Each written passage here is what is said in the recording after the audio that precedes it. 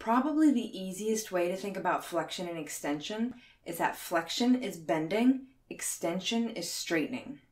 You might also hear it said that when you're flexing, you're making the angle of the joint smaller. When you're extending, you're making it bigger.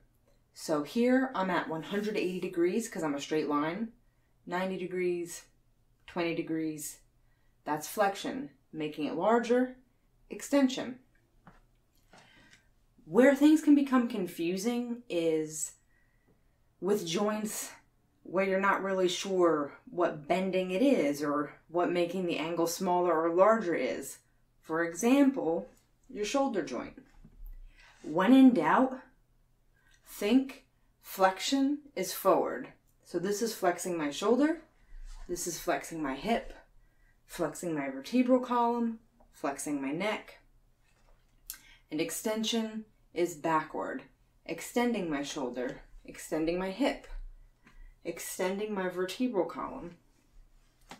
So really the only time that extension is not forward is with your knee, because your knee is sort of on backwards, I guess.